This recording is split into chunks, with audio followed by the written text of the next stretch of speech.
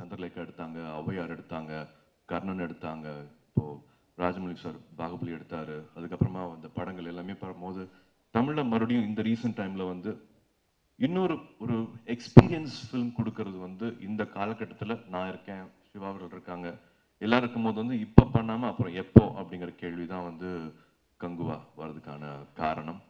ஆனா மறுபடியும் அது பாதை போடுறதுக்கு ரொம்ப முக்கியமா இருந்தது வந்து ஞானவேல். ஞானவேல் இல்லாட்டி வந்து இது நான் ஆரம்பிச்சிருக்க முடியாது. அதை கிரீன் சிக்னல் பண்ணது வந்து ஞானவேல்.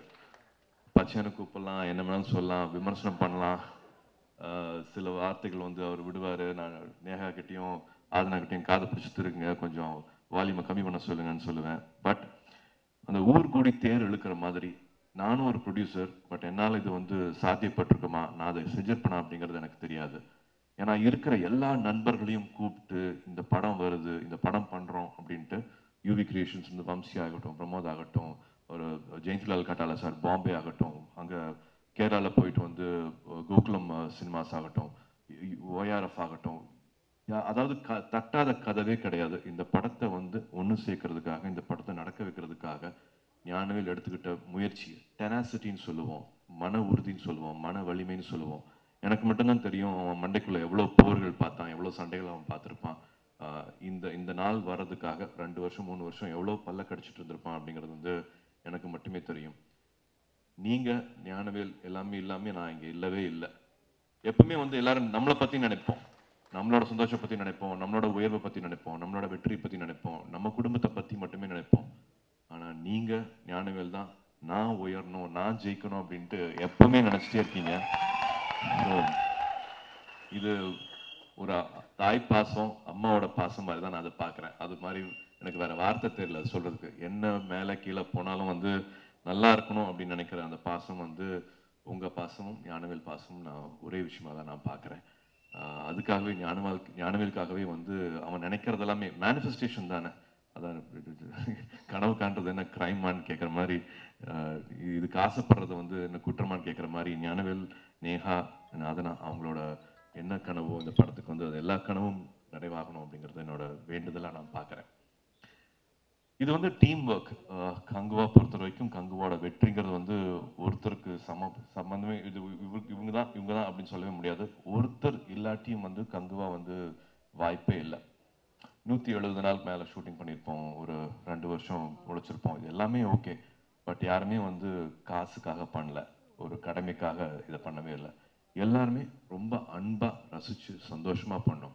பட் ஸ்டில் அந்த 170 days நம்ம ஆரம்பிச்சிட்டோம், இதை முடிக்கணும் அப்படிங்கிறது ஒரு நாள் கூட அந்த சிந்தனை வந்தது கிடையாது. ஒவ்வொருத்தருக்காகவும் சந்தோஷப்பட்டோம், ஒவ்வொருத்தருக்காகவும் ஆச்சரியப்பட்டோம், ஒவ்வொருத்தர் மேலேயும் மரியாதை வச்சுக்கிட்டோம். ஒரு கணவன் மனைவி இருந்தாலும் கல்யாணம் பண்ணிட்டா கூட ஆமா கல்யாணம் பண்ணிட்டோம் நம்ம இப்படி வாழ்ந்துதான் ஆகணும் அப்படிங்கிறது கிடையாது. கணவன் மனைவியை சந்தோஷப்படுத்தணும், மனைவி கணவனை சந்தோஷப்படுத்தணும், அவங்க மேல மரியாதை வரணும், அவங்க ஜெயிக்கிறத பார்த்து நம்ம சந்தோஷப்படணும், அவங்க உடல் ஆரோக்கியம், அவங்களோட everything about their life you should be happy about it both ways.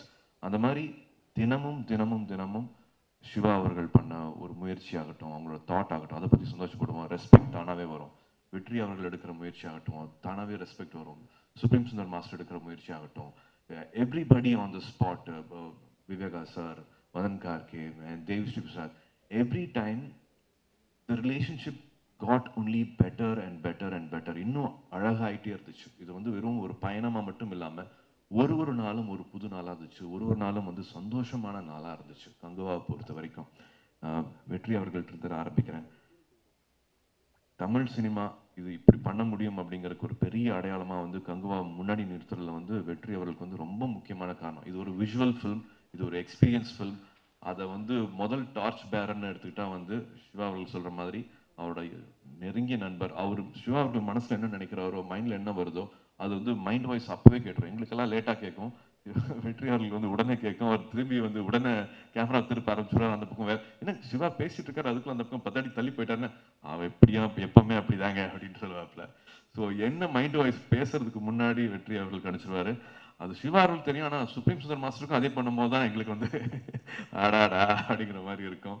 But any creator, any director in Indian film industry வாயை பொழந்து பார்க்க போறாங்க. நான் ரொம்ப தாழ்மையா, ரொம்ப பணிவா, ரொம்ப அடக்கமா சொல்றேன். வெற்றி அவர்களோட விஷுவலை பார்த்து இது எப்படி சாத்தியமாச்சு அப்படின்னு கேட்க போறாங்க.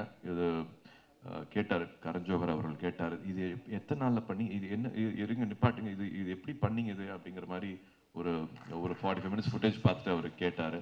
ஸோ அது இன்னும் நிறைய இருக்கு நீங்க பார்க்க வேண்டியது. So again humbly I will say it will be a never seen before experience இந்த தியேட்டர். அதான் கேட்டுருக்கேன், அந்த ரோலிங் கப்பெல்லாம் கொடுத்தாங்கன்னா வெற்றி அவர்கள் எங்கள் வீட்டுக்கும் ஒரு நாளைக்கு கொடுங்க, திரும்பி கொடுத்துட்றோம் அப்படின்னு சொல்லியிருக்கேன் நான் வெற்றி அவர்களுக்கு. மாஸ்டர் எனக்கு வந்து பாண்டியன் மாஸ்டர் மூலமா ஒரு சொந்தக்காரர் மாதிரி தான் நான் வந்து சுப்ரீம் சுந்தர் மாஸ்டர் நான் பார்க்குறேன். அவரும் அவரோட நண்பர்களும் அவரோட அசிஸ்டன்ஸும் இருந்தாங்கன்னா நான் ஒரு 10 மாடி 11 மாடி எங்கேருந்து குதிக்க சொன்னாலும் நான் கண்ணை மூடிட்டு குதிப்பேன். அந்த மாதிரி என்ன ஆனாலும் வந்து அவர் பார்த்துப்பாரு. And every fight sequence was interesting. இன்னும் இந்த ஃபைட்லேயே இவ்வளோ பண்ணிட்டோமே, அடுத்த ஃபைட் சீக்வன்ஸ் என்ன பண்ண போகிறோம் அப்படின்னு பார்த்தா அது இன்னொரு வேற மாதிரி இருக்கும். நான் மட்டும் கிடையாது, பின்னாடி ஒரு 5 பேருக்கு ஒரு கதை இருக்கும். கதை ஒரு சண்டைக்குள்ளேயே வந்து வேற என்னென்ன ஸ்டோரி பண்ண முடியும், ஒரு ஒரு ஒரு ட்ரோன் ஷாட்டுக்காகட்டும், இல்லாட்டி வேற ஷாட் ஆகட்டும், ஒரு மாஸ்டருக்காகட்டும், ஒரு க்ளோஸ்க்காகட்டும், ஒரு 3-4 கேமரா இருக்குன்னா 4 கேமராக்கும் வேற வேற கதைகள் வந்து தானாவே நடந்துட்டு இருக்கும். இங்க ஒரு ஃபைட் நடந்துட்டு இருக்கும், பட் அதே டைம் வந்து அங்க ஒரு செட்டப் முடிச்சிருப்பாரு, எடிட் பண்ணி காமிப்பாரு, இந்த மாதிரி பண்ணிட்டு இருப்போம். மலையாள சினிமால வந்து நேரம் ரொம்ப கம்மியா இருக்கும், ஆனா வந்து பிரமாதமான குவாலிட்டி நம்ம கொடுத்தே ஆகணும். நான் நேஷனல் அவார்டு வாங்கும்போது மாஸ்டரும் நேஷனல் அவார்டு வாங்கிட்டு இருந்தாரு. நம்ம இந்த மாதிரி படம் பண்ணும்போது வந்து ரொம்ப சந்தோஷப்பட்டோம், ஆச்சரியப்பட்டோம். ஓ, மாஸ்டர் வந்திருக்காரு, என்ன பண்ண போறான்னு பார்க்கும்போது எவ்ரி டைம் நான் சொன்ன மாதிரி வந்து அந்த ஆச்சரியங்கள் வந்து குறையவே இல்லை. ஒரு 170 days to every time surprise another person is not easy at all. கதைகள் வந்து இன்னும் அழகாகிறதுக்கு, விஷுவல் இன்னும் அழகாகிறதுக்கு, கிளைமேக்ஸ் இன்னும் மெருகேறதுக்கு வந்து சுப்ரீம் சுந்தர் மாஸ்டரோட கான்ட்ரிபியூஷன் வந்து அளவே இல்லை, சொல்ல முடியாது. ரொம்ப ரொம்ப நன்றி மாஸ்டர். இந்த படத்துக்கு தினமும் கூட இருந்திருக்கீங்க. ஏன்னா ஃபைட் சீக்வன்ஸ் மாதிரி வந்துட்டு போகாம படம் ஃபுல்லாவே நீங்க தேவைப்பட்டீங்க. அவ்வளோ நேரத்தை வந்து இந்த படத்துக்காக நீங்க கொடுத்துருக்கீங்க.